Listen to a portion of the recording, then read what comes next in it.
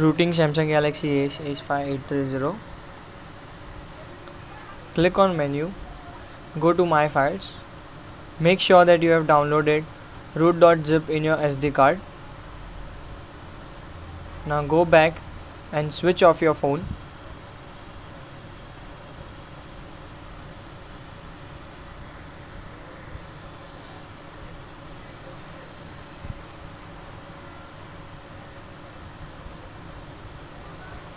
Now press the power off key and the home button to enter into the recovery mode. Make sure you do it properly so that you are able to enter into the recovery mode. Now use volume key and the home down button to select. Now select apply update from SD card. Select root.zip file with the help of home button.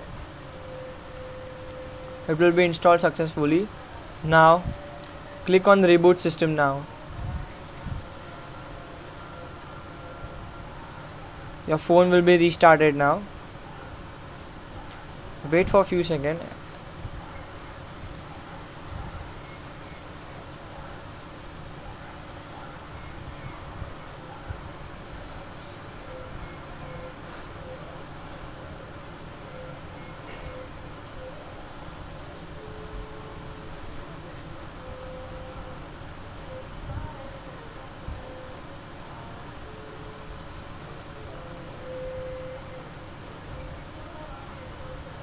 Now as your phone is now restarted, unlock it, go to menu,